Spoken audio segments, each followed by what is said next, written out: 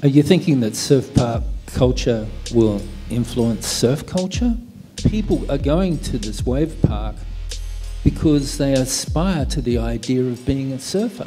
The allure and the magic of being a surfer and being in the ocean is never going to go away. That's going to be the dominant philosophy. Trying to create something different than the magic of being in the ocean is not a winning proposition. Trying to create something in terms of a surf park culture that comes as close as possible to the experience of being a surfer in the ocean, you don't have to invent anything new.